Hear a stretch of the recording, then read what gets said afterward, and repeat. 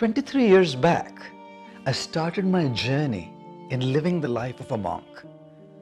I well remember how after joining the monastery, I would go to visit my parents every now and then.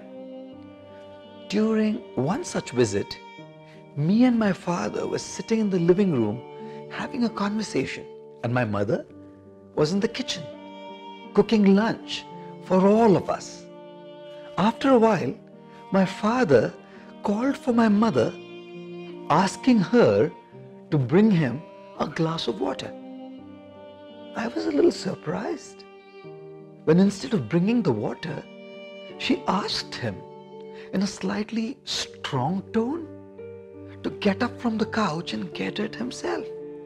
When he was hesitant and asked for it a second time, I was shocked to see my mom's reaction. She came down really heavy on him, practically chastising him, and once again asking him to get it himself. I got up from my seat, wanting to get him a glass of water, but my mom stopped me as well, and much to my and my dad's displeasure, insisted that he does it himself. Finally, my dad got up and helped himself with a glass of water. I thought my mom had been very insensitive to my dad. After all, was it too much on his part to ask her to get him a glass of water? After lunch, I spoke to my mom privately and asked her why she'd been so rude and that she shouldn't have done this to Dad. I saw her holding back the tears welling in her eyes as she softly spoke to me. Son, you're well aware that your dad is a patient of Parkinson's disease. The doctor has advised that he better does all his chores himself and keeps moving. Else, he'll soon be bedridden and get into a state of irreversible complications.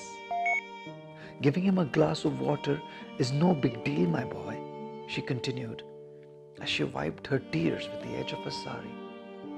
Not giving him that glass of water means to keep him moving and to keep him living. I felt ashamed of myself. It wasn't she who was rude. It was me who was rude, having not understood her intentions. Have any of you guys ever been in a similar situation where you did not care to understand why did someone do what they did and then dealt with them improperly? Dear friends, isn't it important that we understand the intention behind someone's action before we make our judgment? That we understand the why before we judge the what? I also thought to myself that right and wrong can never be black or white. What's right in one situation can be wrong in another, and what's wrong in a situation can be right in another. Being strong and hurtful in one's speech is certainly wrong. Would you then call my mother's strong speech wrong? If she wouldn't take that strong stance, my father was slowly losing his physical abilities and not wanting to do his things himself, would have gone down quicker towards the end of his life.